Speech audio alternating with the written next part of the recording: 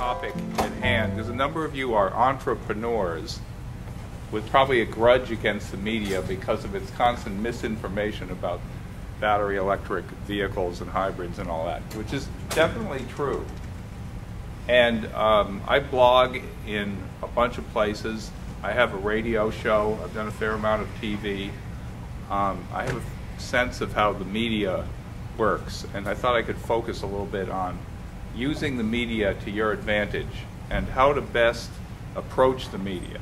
Because I'm someone who gets like 300 emails a day from people all pitching me to write about their product or their company or their car or their accessory or their conversion company. I get that all the time. And in a split second, I decide I'm going to write about this or I'm not going to write about this. And a lot of it has to do with the quality of the thing I was sent. And I think if people put more consideration into how they approach the media, they might get better results. And the media still has a lot of shortcomings. And I thought I would go through some of the different types of medium and how they talk about our industry and our product here.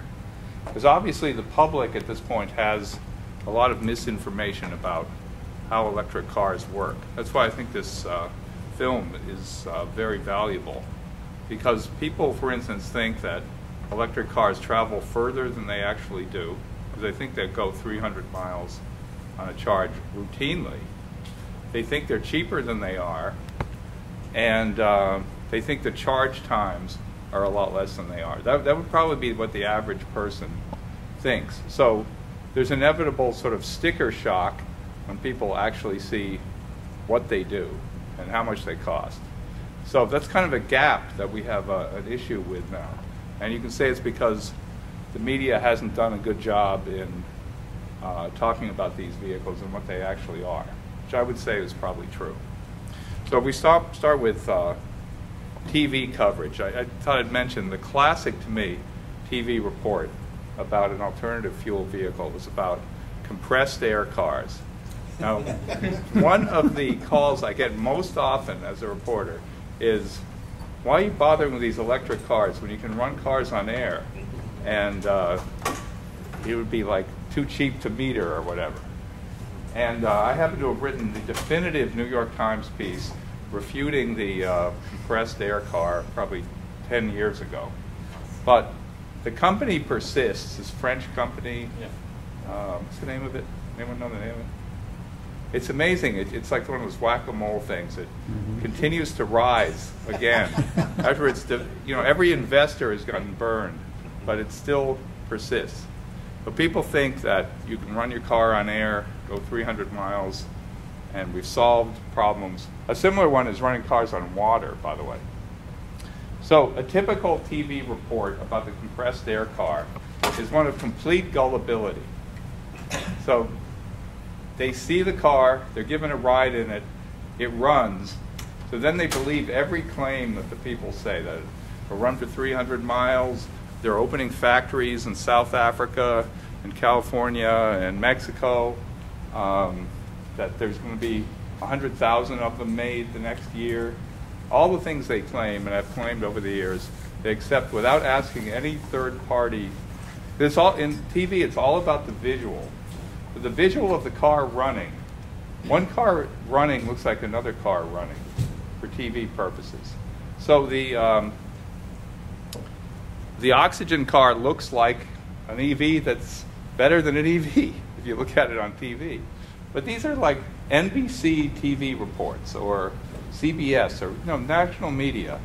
And particularly in television, the way they cover things like that is with complete gullibility and no fact-checking. And that drives me crazy. But when you think about how the media works, if the public is very interested in cars that run on air and water, that's the kind of report they're going to get. So that's frustrating, but it's sort of the way TV works. It's all about the pictures. You have the car moving, and that's a good picture. You have the guy making a claim, and you have somebody who's invented like some water injection system that's going to change your mileage to 400 miles. It's going to make hydrogen in the car, and all your problems will be solved. They do not investigate such claims, but it makes good TV, running a car on water. So you have to think of TV works that way. Your story has to be compelling. You know, your product either has to look nice when it's moving, or make a loud noise, or do something that is compelling to the medium. Radio, I think, is a real fount of disinformation.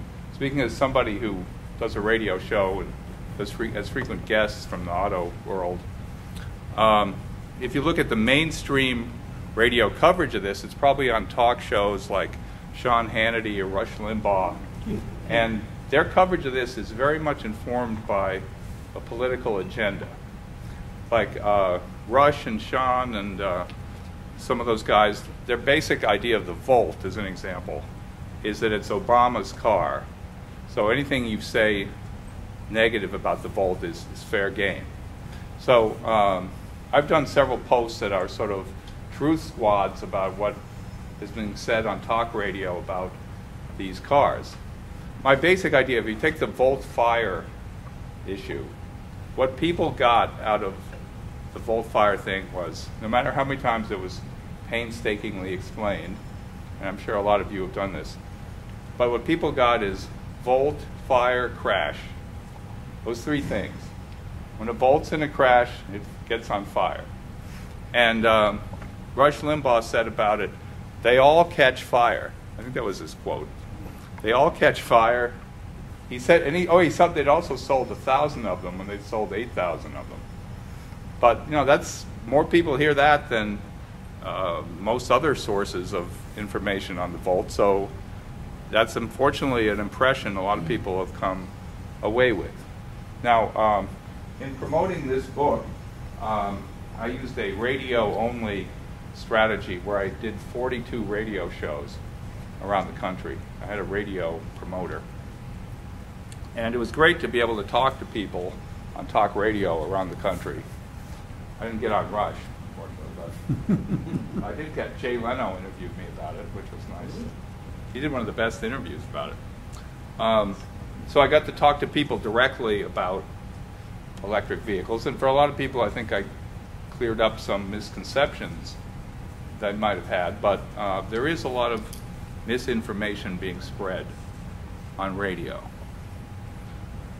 Now, the blog area, where Bill and I toil, I think is probably a pretty good source of information. I wrote down a bunch of the sites. If you don't already know these sites, there's a bunch of them out there. There's, of course, EV World, which is probably the longest-serving electric vehicle website, wouldn't it be? Yeah. Was it 94 or something? Well, 98. 98. So that's out there. That's been there as a consistent source. Some other ones include, most of which I write for or have at one point or another, plugincars.com, Green Car Reports, the New York Times Wheels blog, the Car Talk site, and they're very green. Click and Clack are very green guys. Autoblog Green, Edmunds Green Car Advisor. There's kind of a lot of stuff on the web. Some of it's very good. Like, for instance, there was a report earlier today that Tesla battery packs turn into bricks. Any of you read that? Mm-hmm. Yeah, there was from some website I've never heard of did this report.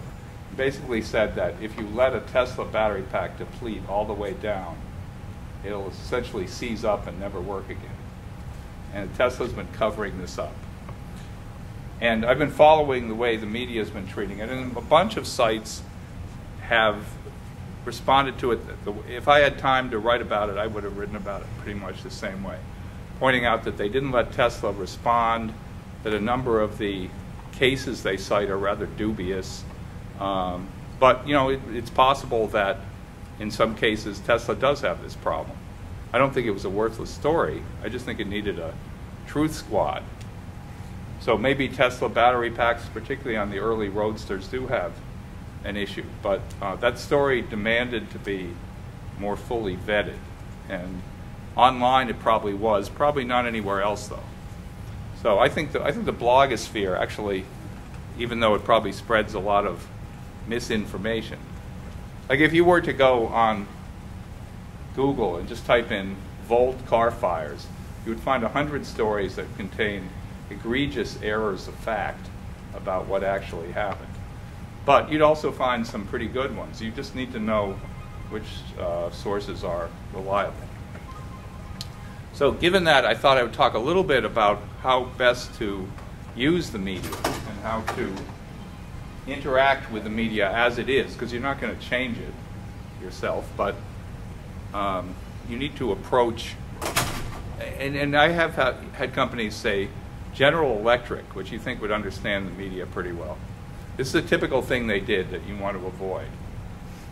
They sent out a press release saying they were buying 25,000 electric cars. Big story. The New York Times loved it. They wanted me to write about it. And all I had was the press release. Every press release has a contact on it, unless it's a bad press release. But you need to have a contact on your press release so you can get more information. As a journalist, other journalists are like me, I don't write stories from press releases. I need to actually talk to somebody. I need to know more than is on there. And every press release leaves you with 10 questions about how it's going to work. So being the New York Times, I get stuff early, before the actual, it's called an embargo date. Like if you have a press release and say you're going to send it out at 10 o'clock in the morning, the night before you can send it to select media and say, here's the release, but you can't write about it till we release the thing tomorrow morning. That's a good thing to do. Cultivate people in the press you trust and give them the material ahead of time so they can start reporting on it. They don't get the story any earlier, but they publish a more informed story. So that's a whole lot better. So some media outlets did this. But what GE did in this case was they didn't have any spokesman available. Now when you put out a major story like this, you've got to have someone available to actually talk to the press. In their case, they didn't. And this is one of the few times I've gone into publication at the New York Times without being able to reach anybody from the company. And sometimes I've gotten responses like, well, you need to talk to Joe and he's on vacation. So I'm thinking, well, why did you put the press release out and put his name on it then? I don't understand that thinking. So if you're going to put a press release out, make sure you're ready to handle it. And a lot of people, when they deal with press, think of it as the old magazine days, when maybe your deadline is a month ahead. So they don't see any urgency at getting back to you. But much of the press now is dealing with deadlines that same day. So you can't delay in getting back to them. You can't think, I'm going to get back to that reporter tomorrow. Tomorrow is too late. When we're dealing with blog stories, I always start the story and publish it the same day. So there is no lead time like that. Another really important thing is to have all your graphics ready. There's no point in sending out a story when you have no pictures to go with it. And people do that. Or they have pictures in absurdly low resolution that you couldn't possibly use. It happens all the time. And I'll explain to them, that was like 3 pixels, that picture you sent me. And that sends them to try to find the original. And it's on somebody's computer and they're on vacation and all that.